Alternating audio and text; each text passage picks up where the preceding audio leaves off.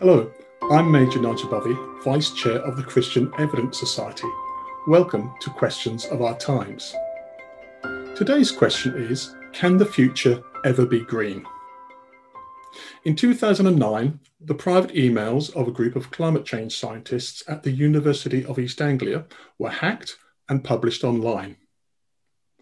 Accusation of data manipulation followed, and climate change deniers had the supposed evidence they needed. And years before the term became commonplace, they accused scientists of promoting fake news. The ClimateGate controversy was born. One of those climate scientists is my guest this evening.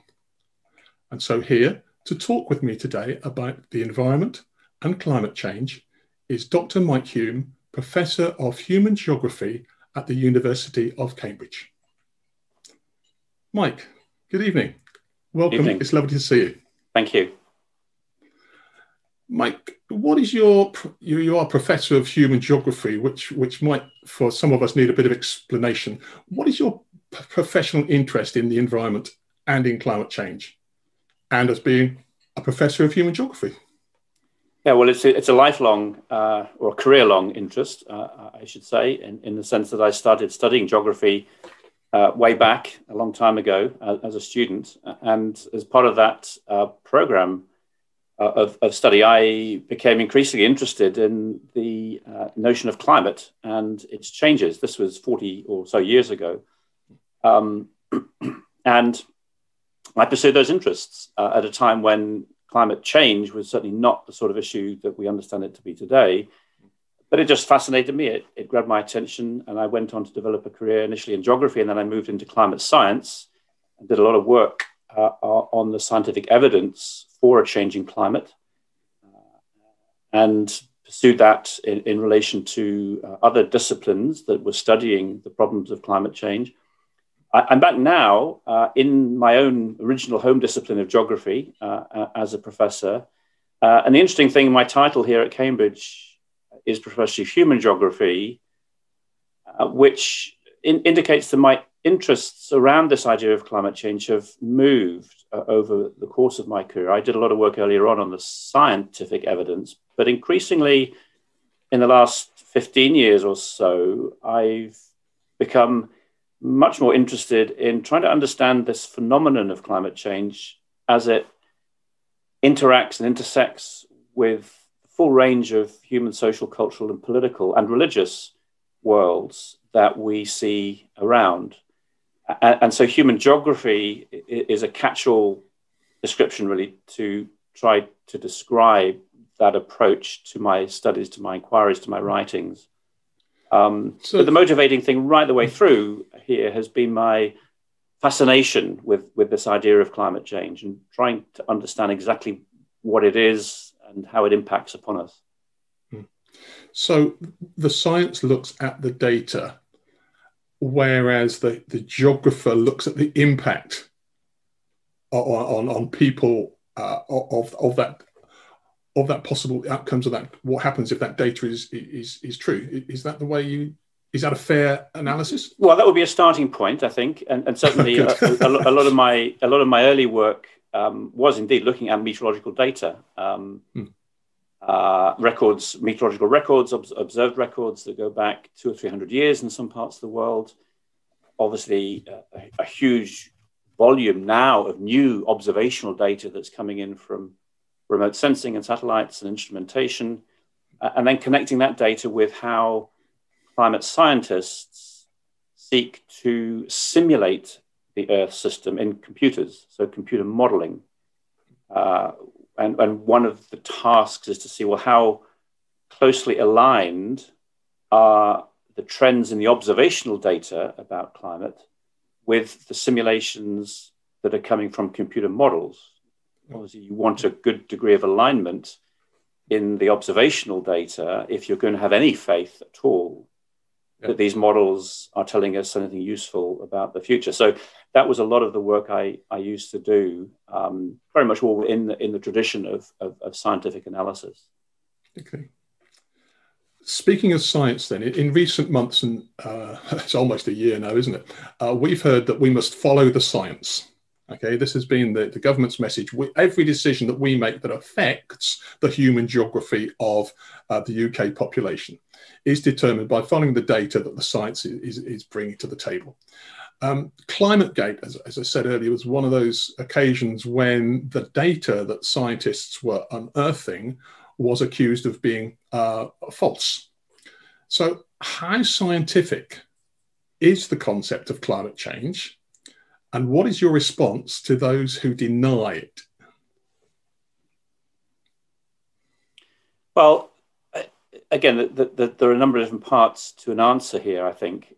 I mean, first of all, there's no doubt that as scientific inquiry over the last 100 or 200 years has developed and expanded, that we have been able to collectively, as a global community of scientists, been able to be very clear and very confident about what the observational data are telling us about the state of the world's climate, whether on a global scale or if we come down to more regional scales like the UK.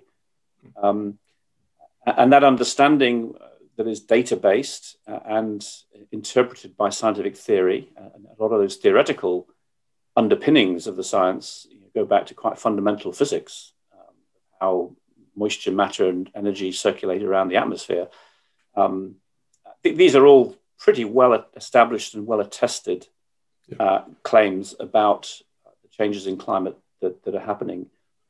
And very importantly, then, that human activities on the planet, increasingly becoming dominant, are altering many of those climatic processes. So the basic shape of the science here is pretty clear and pretty solid. And I think you alluded to some of the challenges and skepticism that has been expressed from some quarters.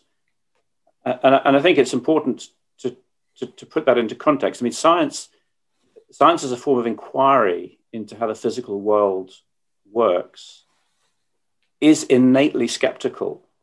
We as scientists are called upon to ask questions, to challenge our colleagues, to interrogate the data, to seek out errors, to modify our assumptions or our hypotheses if the data tell us something different. And that's a deep instinct of critical skepticism that scientists possess.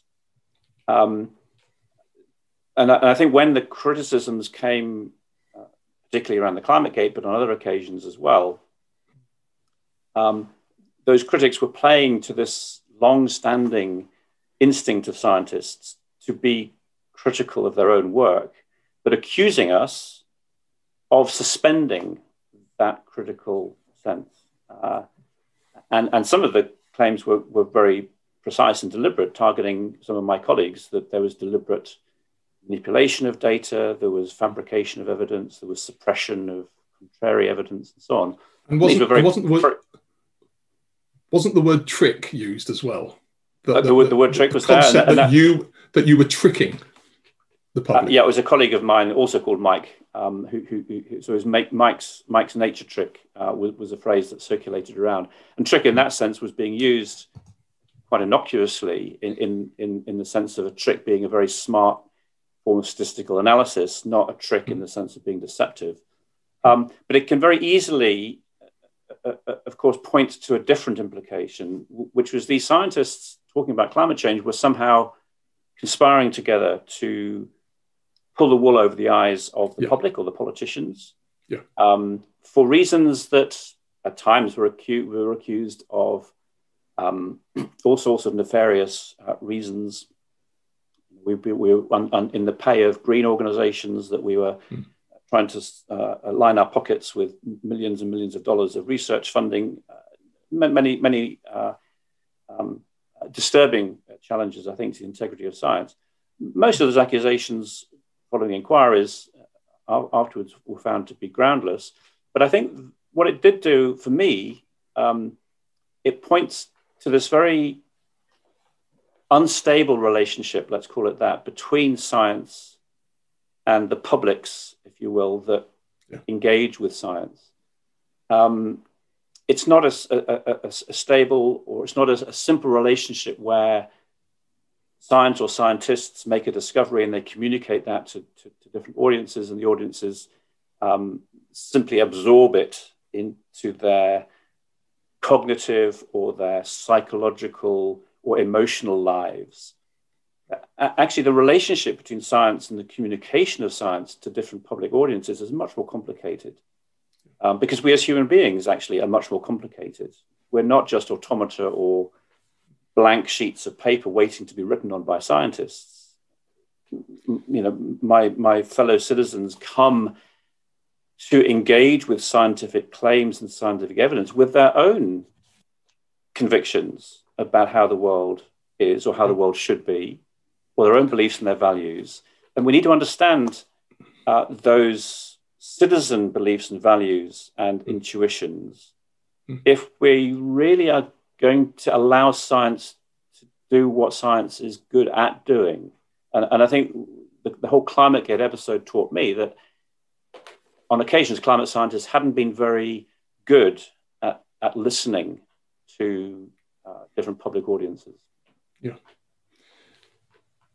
Public perception, you mentioned there, and public engagement with science. And I mean, you describe scientists as being sort of necessarily skeptical. You have to have the evidence, and in some sciences, you have to have mathematics in particular, you have to have the proof.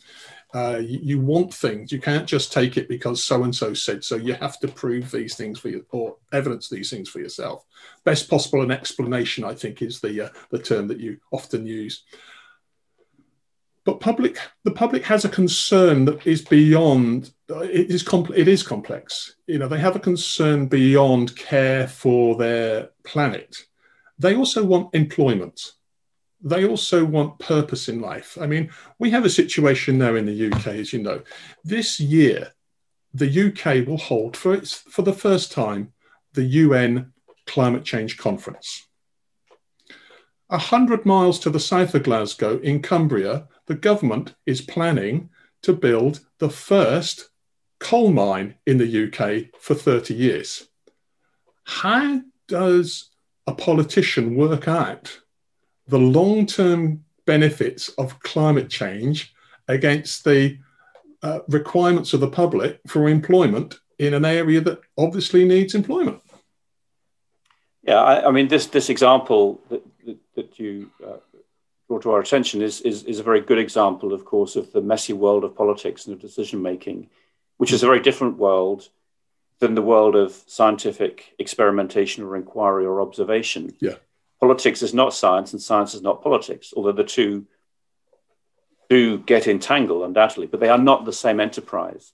And I think this is a case where actually the slogan, just listen to the scientists, or we as politicians will follow the science, doesn't really cut it, because there is no scientific analysis that tells you whether you should or should not open a coal mine in Cumbria. Yeah. What the scientific evidence here about climate change is showing is that the more carbon dioxide that we emit into the atmosphere, the greater the rate of change in the climate system will be. That is what the scientific statement is. It doesn't actually tell us whether we should continue to increase our emissions of CO2 or whether we should cut them to zero. That's not a scientific conclusion. Yeah. Yeah. That's a judgment that different people will make based on a whole variety of reasons that are political and ethical and moral and social and cultural. But the science doesn't tell you whether this coal mine should or should not open.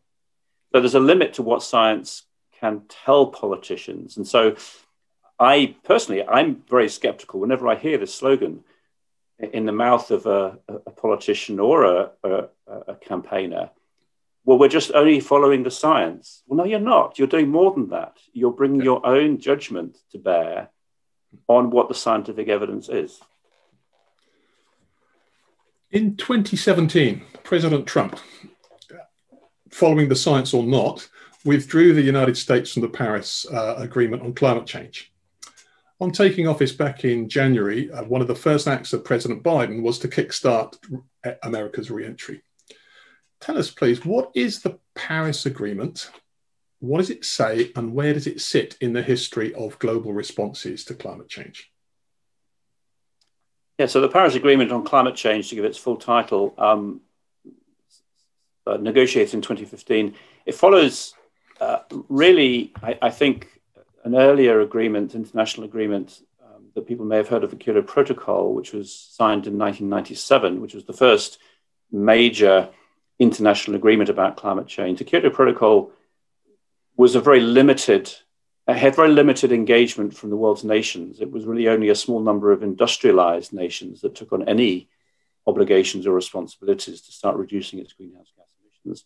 The difference with the Paris Agreement from 2015 is that every nation has signed up, well, with the exception, I think, of 6 nations that are very, very small and have got complicated reasons for not signing. But every nation is a member or a signatory to the Paris Agreement. The difference here being that the Paris Agreement is based on a set of voluntary commitments by national governments. There's no top-down imposition of what a particular country has to do in terms of reducing its emissions by a particular date. It's more of a bottom-up agreement that individual nations can make their own commitments to, some going more further than others, of course. And in the sense that that arrangement, or what is called the architecture of the Paris Agreement, is one that many commentators have said was essential if all of the world's nations were going to sign it up. Yeah. There had to be this voluntary element to it. Nevertheless, it does provide a framework for countries to consider what their own responsibilities here should be. And every 5 years, there's an intention to recommit new intentions from countries. So the conference that you alluded to before, coming up in November, the end of November this year in Glasgow, is the latest in an annual cycle of meetings where the Paris Agreement gets examined and looked at, and new commitments are brought forward by individual nations. So it is important. And it's important as well that America, I think, has come back into the Paris Agreement under Biden. On the other hand, the Paris Agreement on its own actually doesn't have teeth. And so we shouldn't somehow think that just because the Paris Agreement is in place, well, that solves the problem of climate change. Even with America back in, it doesn't solve the problem of climate change. Well, coming to that, the figures say that in 2019 was the worst year on record for greenhouse gas emission. By contrast, 2020 was the best year or the lowest year of greenhouse gas emissions since the Second World War. Obviously, that is impacted by the restrictions of coronavirus pandemic. But as the world sort of eases back from lockdown, if we carry on business as usual, how realistic is it that the aimed for reduction in global temperature that is stated in the Paris Agreement, how realistic is it that we'll ever get to that figure and meet that target? Well, in my judgment, it's a long shot. I mean, the Paris Agreement puts a range between 1.5 degrees of warming and 2 degrees of warming. We shouldn't exceed that range. 2 degrees would be the upper limit. This is 2 degrees warmer than the 19th century. So we're now around about 1 degree warmer already. So it's a pretty tall order to rein back human emissions of greenhouse gases so rapidly that that limit will be reached. It's not impossible, but I think it's a tall order. Not necessarily because nations at some level of deliberation or judgment don't want that to happen. I think even with the best intentions, though, there is what we might call lock-in or inertia in our first of all, our global energy infrastructure, which over the previous 150 years, of course, was very largely developed around fossil fuels, oil, coal, and gas. But also in all of our other infrastructures that support modernity, and the expectations of increasingly large numbers of planetary citizens to enjoy a particular standard of living. And it's easy for us in the West to forget that there are still billions of people on the planet who do not enjoy what we would regard as the very basic elements of a good level of provision to meet basic human needs, whether it's food, education, health, or energy, or even mobility. Clean water. Or clean water. So it's easy to forget that, and I think because of these underlying reasons, the lock-in of our energy infrastructure, the quite understandable aspirations for billions of people to improve their quality of life, and the inertias in our infrastructure, it's going to be a tall order to turn some of these trends around on the timescale that the Paris Agreement would imply. I mean, we can talk later maybe about whether that's too pessimistic a reading. Different people will read this differently, but I think it's a tall order. You're talking about the energy structure, which is still very much, despite other efforts to go green and to have renewables, it's still fossil fuel, isn't it? How realistic, how economically viable is it to switch from fossil fuel to green energy that will still give the West the same standard of living, if not better, and the emerging nation, as you rightly say, do not have some of the basics that we have? How are they going to improve their well-being without resource to fossil fuel? Yeah, I think the conversation here has to start with full recognition of how committed the world is still currently to fossil-based energy. Around about 85% of the world's primary energy is still linked to coal, oil, and gas.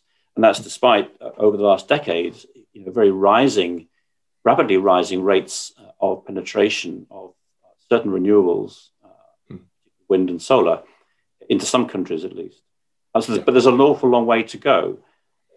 Many of these new technologies are becoming competitive, and there's certainly a growing set of measures, both hard measures and soft measures, that are likely limiting the growth of coal-based, particularly coal-based energy.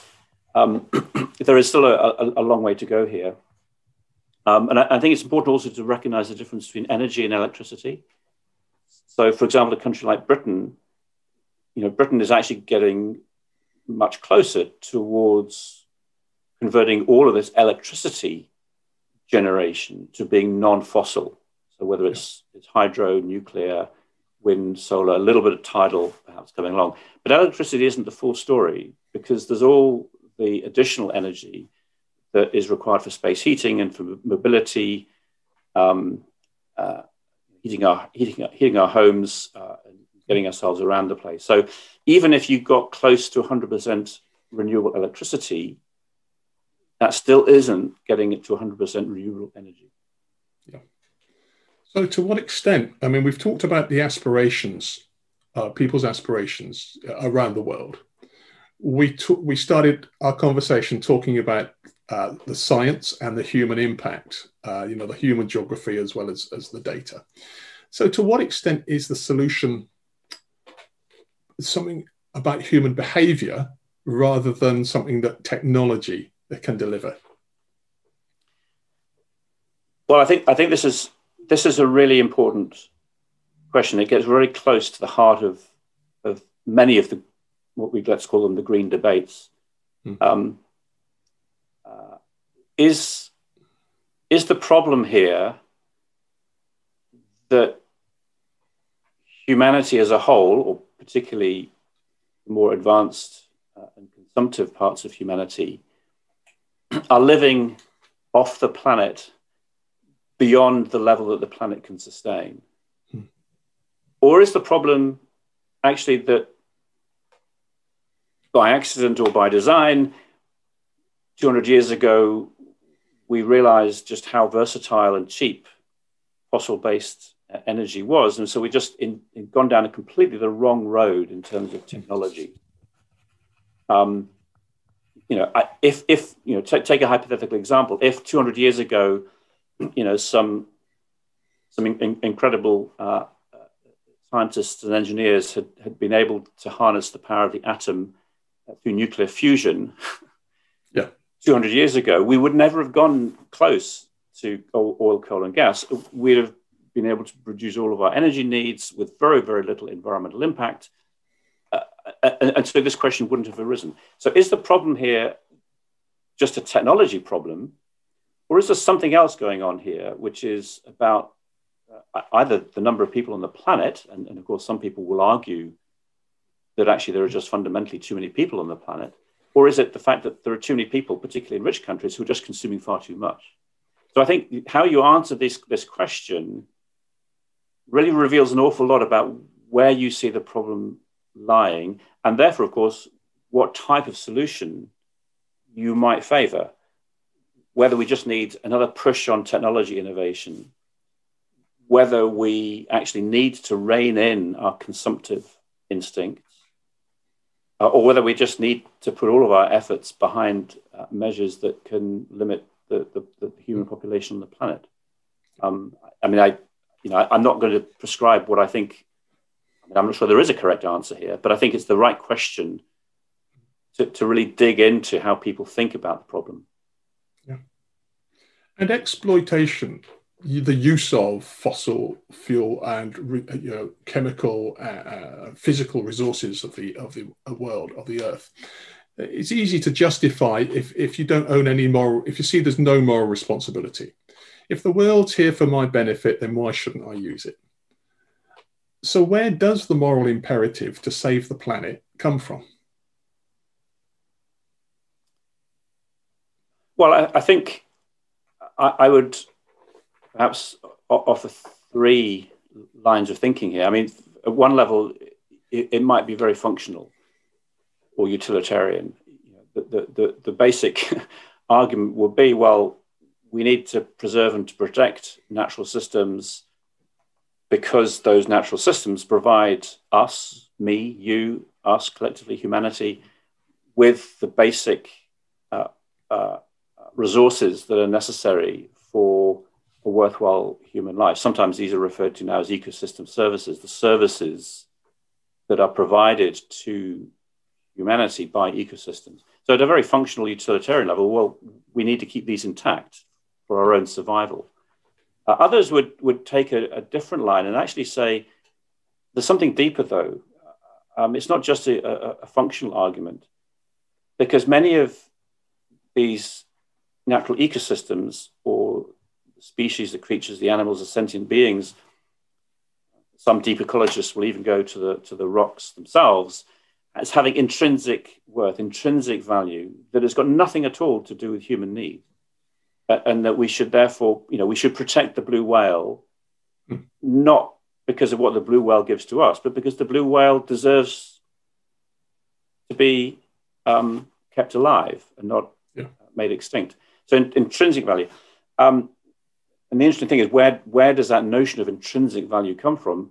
For me as a Christian, the way I would approach this actually would put those two together, that for me it's both a combination of functional utility and intrinsic worth. But for me, the intrinsic worth emanates from God as a creator who made this universe, this creation, made myself, to be something special and important and valuable to God. And so my responsibility then emanates from God to respect that creation that he made. So as a Christian, therefore, I bring these two things together. The functional utility is that I'm concerned about my neighbor. My neighbor in parts of the world that needs resources in order to live a worthwhile human life. So as a Christian then, to what extent is the natural world itself evidence of the existence of God? I think for me, it's an important line of evidence. It's not, I don't think, and never can be decisive for an individual. But I think for me, the way I think about my Christian faith and the foundations upon which that faith is grounded, the natural world is important. I have to think where, not just where have I come from, but where has this universe come from? And the universe, what is the poem, I think, Gerard Manley Hopkins, the world is filled with the grandeur of God. Where does this sense of grandeur, of beauty, of awe, when we look at some of the aspects of our planet and of the universe as a whole, where does that sense come from that is very deeply rooted in my intuition and instincts? It doesn't prove God, but the narrative of a creator God that thought about the world, the universe, and designed it into being, created it, breathed it into being, and I am part of that. That narrative makes sense to me. I mean, there are other lines of evidence as well, I think, that play into a belief in a personal creator God. But I think the natural world is certainly an important line of evidence that can't be just casually dismissed. Yeah. Yeah. So when you look at the beauty of the planet, when you look at a star-filled evening, you sense something within you, a wonder and an awe, a kind of, there must be something other than the little old me. Yes. And as a Christian, I would imagine that your worldview is informed by a biblical perspective of creation and of the world. Could you outline a biblical perspective of the natural world and humankind's relationship to it, responsibility maybe towards it? Yeah, I've mentioned one element of this, which is that we approach the physical universe that we are part of as God's creation, that it emanates from an intention, a design and an intention, and a being who was able to bring that design and intention to fruition. And we are part of that, and we appreciate that. And indeed, if you read Genesis in a particular way, then there is a responsibility on the part of human beings to, and we can use different words here, to steward or to care for creation. And that's a responsibility that for me does point to human exceptionalism, at the very least in this regard, in the sense that a beaver or a buffalo, I cannot come to accept that a beaver or a buffalo has got that sense of a moral responsibility to care for the environment in which they find themselves. They may have other instincts and intuitions, but it's not the sort of reflective moral responsibility that I recognize myself as having, and something that has been given to me by God. I think the other part of a biblical reading, and this may be a little bit more controversial, or at least a little bit more worth a discussion, is that this stewardship under God is not a responsibility to preserve creation intact. It actually is a responsibility to develop the world that we find ourselves in, that God has made. And so there's a development imperative. I think, given that humans have this creativity, this huge creative potential to work with the material resources of the planet. And I think that's a God-given responsibility as well. And so development is also, I think, part of our responsibility, not to think that the world somehow that it was 100 years ago or 500 years ago or 10,000 years ago is somehow the world that we've got to return to if we're going to fulfill some divine mandate. So we're not museum keepers. We're not museum keepers. No, we're developers. We're innovators. We're experimenters. And I think the idea of experimentation is a nice metaphor to think about human responsibility. And sometimes those experiments will prove wrong or prove to be a bad idea. But sometimes those experiments are fruitful and amazing and astonishing. And would you see that ability to experiment and develop and wonder and try and improve? Would you wrap that all up in the concept of what Genesis talks about when it says that humankind will have dominion over the world? Or is dominion about treating the world as you please and do not worry about the consequence? Yeah, well, this word dominion, translated into English at least from the Hebrew, has caused all sorts of problems over the years theologically. And some, of course, famously have accused Christianity itself of promoting the rape of the planet because of this particular reading of the word dominion as one that gives unfettered power and desire for mastery to humanity at all costs. I don't think that's, I mean, I'm not a theologian. You can ask Roe Williams next week, I think, who's your guest about this. He probably reads Hebrew much better than I. But my understanding is that the Hebrew word here actually has got an ambiguity in it. It can both, on the one hand, mean to stoop down, as well as also can mean to rule over. So maybe that ambiguity, gets a little bit closer here. That as humans, we do have exceptional creative abilities in order to rule over or to create and to alter. But we do that by stooping down.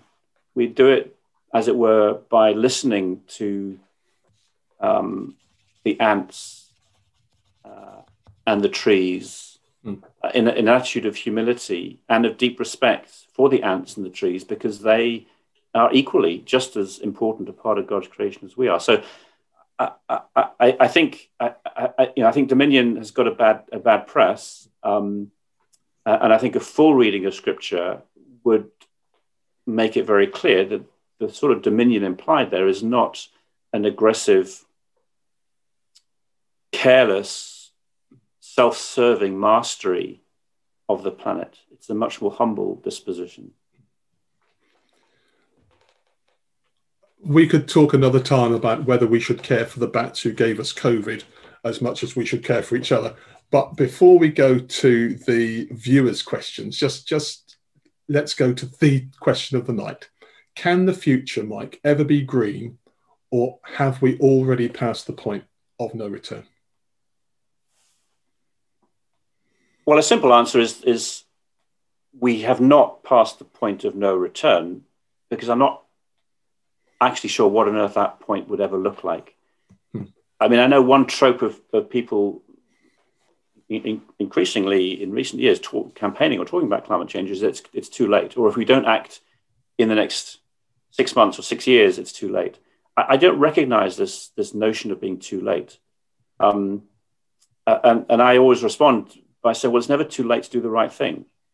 And the idea of being too late also, it obscures, I think, the much bigger picture that I try to paint in my work, which is that dealing with climate change is not just about hitting a particular temperature target, because there's something else that actually matters much more than just that. If it was just a case of hitting a temperature target, we actually could do that pretty straightforwardly by spraying the atmosphere with particulates to mimic volcanoes. I mean, this is an idea actually already being thought about and experimented actually on very, very tiny scales. But we could easily do that. And we could just cap the temperature at 2 degrees by mimicking volcanoes in the atmosphere. Most people would not think that's dealing with climate change properly. So there's something else at work here. But it's not about just too late to hit a temperature target. It's actually about attending to many of the inequalities, injustices, and destructions in the world in ways that are sensitive to the climate, yes, but can't just be reduced to climate alone, I would say. So yes, it's always possible to be greener, to be more respectful than we are. And no, it's never too late to do the right thing. Thank you. Right, let's see what people are asking, because they've been listening very carefully to us, or to you rather, not to me. And there are lots to get through. So quick fire, if we can, please, without being simplistic, of course. This questioner says, at a local level, what actions would you recommend? Before you answer, interestingly, I came across today a church in, I think it's South Malden, in South Malden, I can't remember, South Malden in London. They are actually having a fast. They're having a Lenten fast whereby every day people are encouraged to do something which would consider the impact of climate change. It could be, saving water. It could be walk instead of taking the car. So there are people who are trying to do things. There are Christians who are trying to do things. But the questioner here says, what actions would you recommend? We understand the principle of act local, think global. But what do we need to do, please? Many people care, but few know what to do with it. Well, I mean, the obvious things are things that have been rolling out, certainly in our country. I mean, the most basic is to ensure that you're recycling as many of your waste materials as you possibly can. Local authorities have made that easier than a generation ago, but there are other means and mechanisms that one can use to do that. And living more lightly on the planet, whether or not it stops climate change, in a sense, is neither here nor there. But living lightly on the planet, I would argue, is a sensible and a good thing to do. I think also local churches or individual Christians can and should be involved in local decision making. It's important for Christians to take an active and present role in civic society at all levels of decision making, and so I think that also here is something that should be incumbent upon Christians. Thank you. A very similar question, variation on the theme. What one meaningful sacrifice might people in the developed world make to help with climate change? Less central heating, giving up cars, moving for I can't even say it. Moving to vegetarianism. Is there one? Basically, is there a silver bullet? Well, there isn't a silver bullet. I mean, different people will pursue different of those options. And I think it would be wrong to instruct people to do particular things at a population level. I mean, that you're then living in a society that is micromanaged by some central powers. There is no silver bullet here. I think each person, each Christian certainly should look at their own conscience and decide, to make some particular choices that they can make sensibly within their constraints, and to pursue those with integrity. Mentioning Christians there, a viewer suggests or states, I'm not sure the evidence, but there are a great number of Christians, specifically in more evangelical brands of faith, who deny climate change. Do you think this is a problem with certain types of religion, or is there is it a case of a more fundamental issue of education and of respect for the planet? Are some Christians climate change deniers? Oh, yes, they are, just as there are some non-Christians who are as well. And I think, in some quarters, evangelical Christianity has got a bad press, particularly in parts of America. But I don't think there's anything inherent within an evangelical reading of the Christian faith that requires people to be climate skeptics, not at all. And I think the American case, I mean, there are very peculiar cultural politics at work in American culture that don't really replicate themselves faithfully in other parts of the world. But it's certainly the case. I mean, I would argue that a good Christian theological, biblical reading of God's relationship with the environment and our responsibility for it really points in one direction and one direction only. And that isn't climate denialism. Yeah. Well, speaking of biblical viewpoint, again, a viewer asks tonight, how do we integrate biblical eschatology, that is teaching about the end times of the world and the return of Jesus, into our understanding of the future of the planet? Yeah, and again, this has been a dividing point amongst some Christians because of their different interpretations of the end times. All I'd say is for me, however I might read or speculate or be convinced by how an ending to this planet comes about, in no way does that suspend my responsibilities before God to care for His creation. If I knew that the world was ending in 10 years' time, I would have just as much obligation to care for my neighbor and to care for my environment as if I knew the world actually still had another 10,000 years to go. Yeah. So that would be true. However you read it, I don't think it alters or suspends that obligation to God. And would it be true if that was your personal 10 years or the planet's 10 years? I don't think it would make a difference. No. Population. Sorry, big one.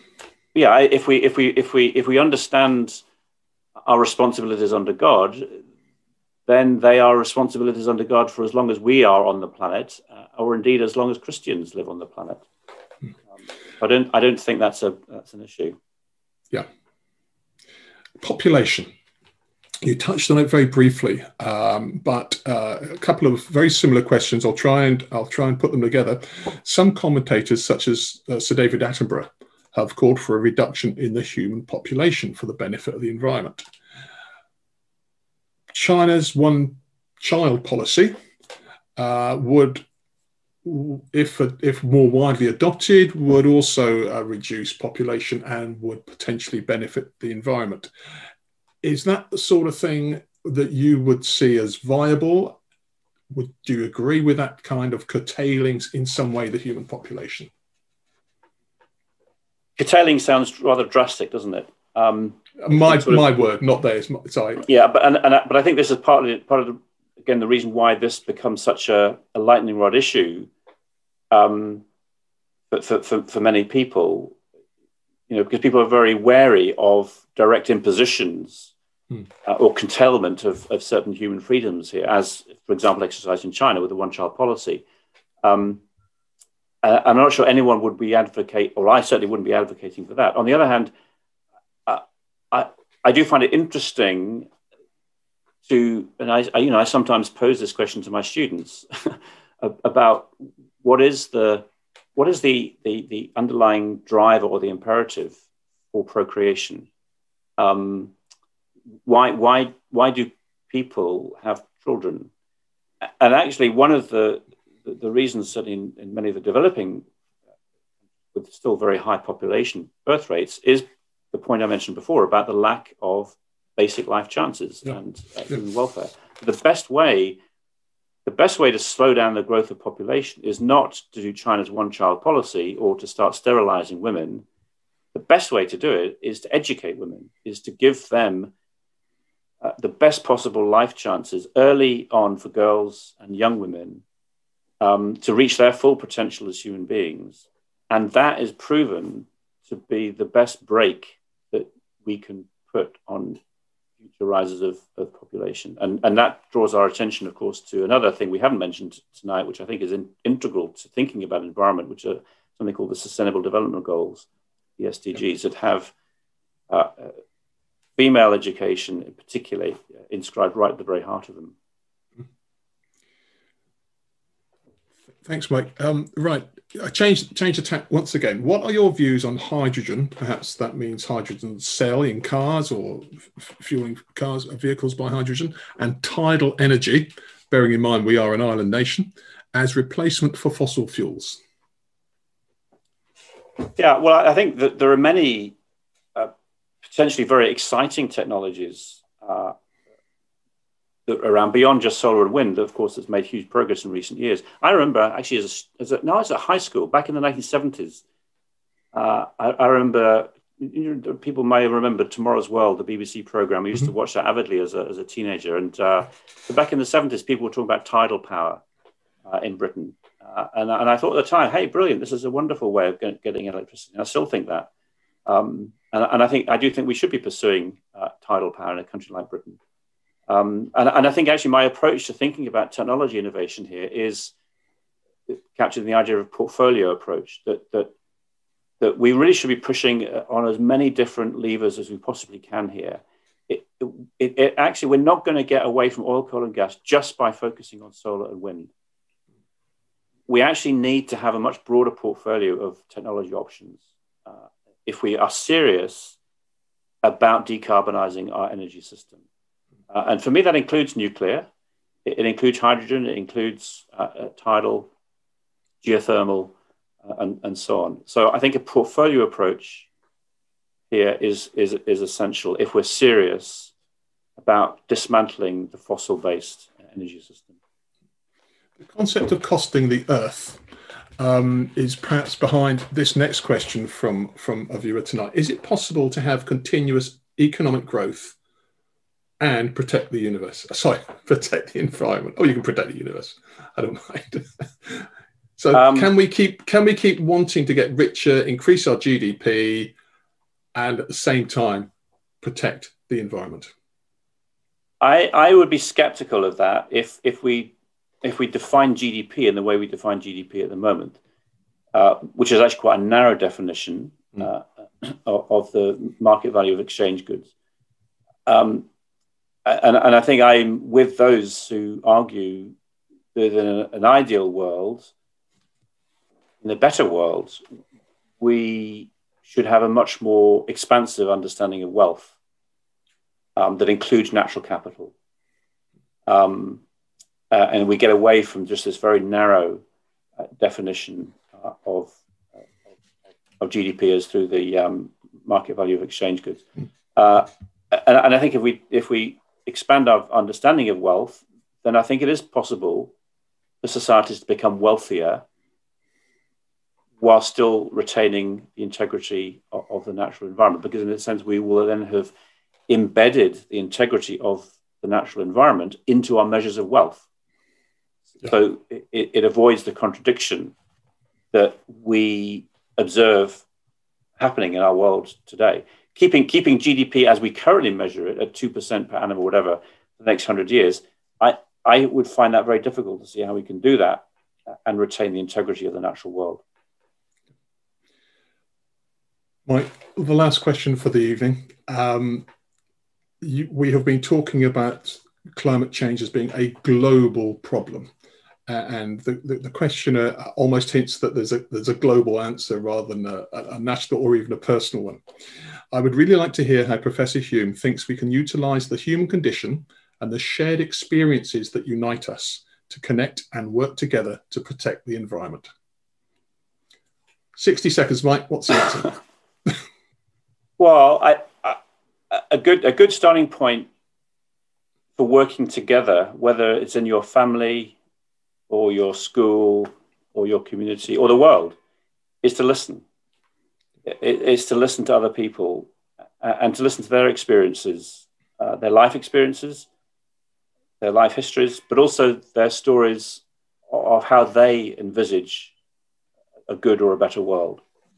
Because if you don't listen to what other people think, then you're never going to find the possible bridges or meeting points where their world coincides with yours. And if we are going to cooperate, as I said, in your family, let alone the world, we need to find those bridging points, those common beliefs, common convictions, common aspirations that allow us to start working together. It doesn't solve everything. We know in our families it doesn't solve everything, but it gives us a better chance of attending to some of the dysfunctions, whether in our families or whether in the world. So I would start off by listening to each other's stories. Dr. Mike Hulme, Professor of Human Geography at the University of Cambridge, we have enjoyed listening to you, sir, tonight. Thank you for your insights. Thank you for your concern, personal and professional, for the environment and for making us aware of what is at stake.